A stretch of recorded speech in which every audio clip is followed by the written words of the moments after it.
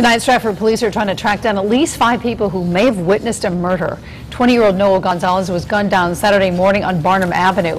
Police say surveillance video from a gas station across the street might give them some clues. Here's Annie Rourke.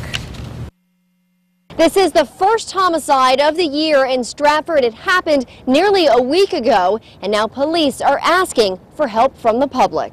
A small memorial with heartfelt messages to Noel Gonzalez, known as No-No, right in front of the Barnum Avenue house where he was shot.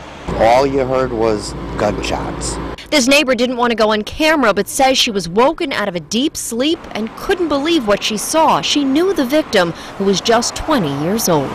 He wasn't really a bad kid. If you said something, he was respectable. He didn't answer you back. But early Saturday morning, just after 4 a.m., he was gunned down sitting on the front porch of his girlfriend's house. There were some individuals in the area when the homicide occurred.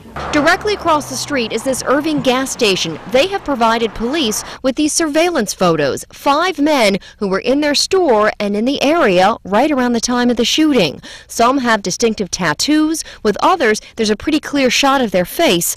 Police say they just want to talk to them.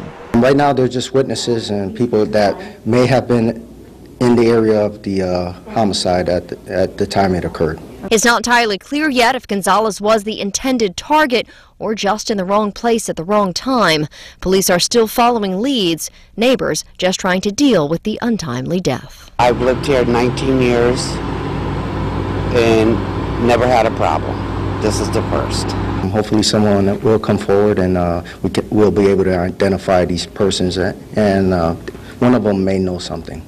If you have any information about this crime, you're asked to call Stratford Police. On the scene in Stratford, Annie Rourke, News 8.